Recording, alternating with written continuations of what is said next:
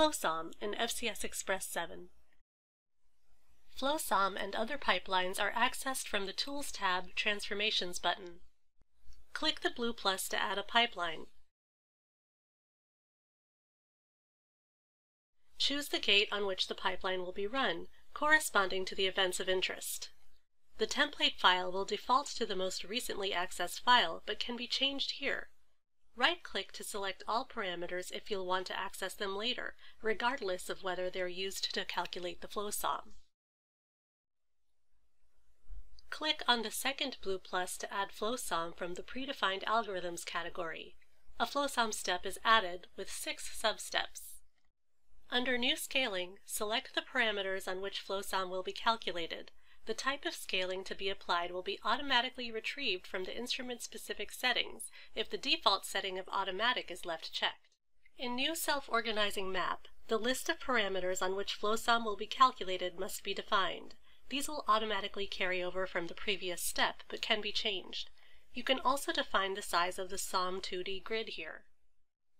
Other substeps include the new minimum spanning tree, the new graph layout, from which you can choose radio or arch according to your aesthetic preference, the new consensus clustering, which defines the metaclusters.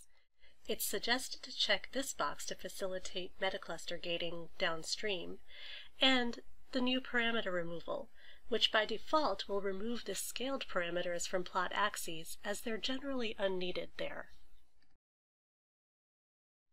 Now we're ready to view the results. Insert a plate heat map from the Insert tab and dismiss the message.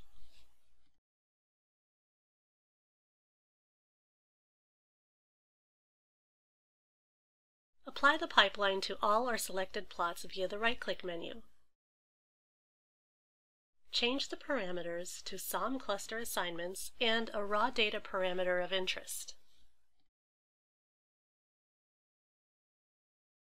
Add a legend.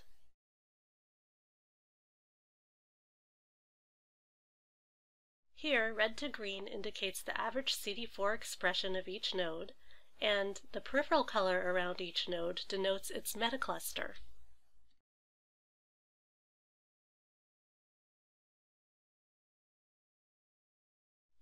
Under Overlays, you can change the statistic to show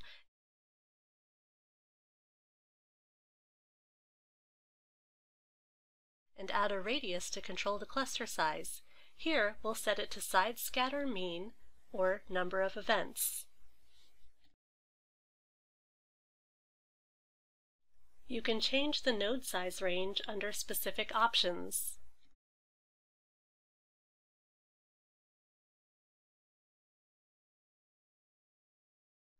Under color levels, you can adjust the quantitative color scaling, or you can change the coloring scheme altogether.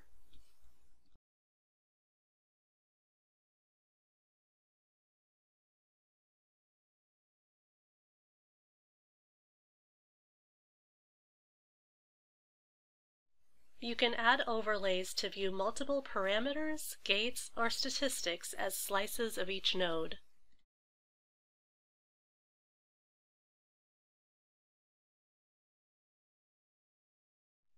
Note that you can go back and adjust the pipeline at any time and watch the results update in real time.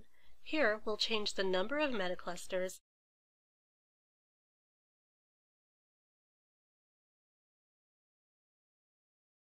and the number of clusters or nodes in the SOM 2D grid.